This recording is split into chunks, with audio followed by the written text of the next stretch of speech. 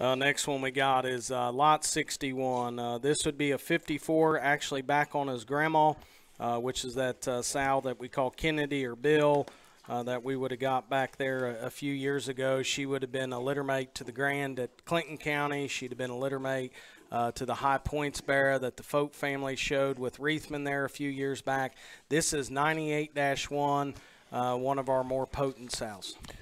Hey, if there's anything that could be said, old Wild Bill sow is a generating fool around the Keplinger Ranch. I'd hate to say how many dollars that sow has generated, but I will tell you this one is hairy. She is burly in terms of her build. She's got a little extra foot size that it takes, and yet she is one that is so square on both ends of her skeleton. She's short-backed and yet still has the horsepower. I love her skull. She just reads dense and tough there.